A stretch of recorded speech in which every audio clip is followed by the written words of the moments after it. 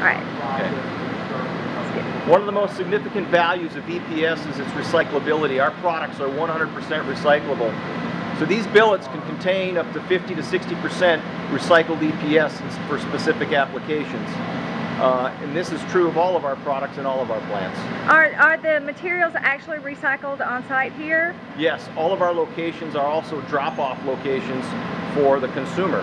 So if someone receives EPS in their home, they buy a TV or an appliance of some sort that has protective packaging and they don't want to throw it in the garbage, all of our locations accept that incoming material. We'll put it through our recycling facilities, and a lot of those products are densified and sold to third parties that melt the plastic down for regeneration. Good.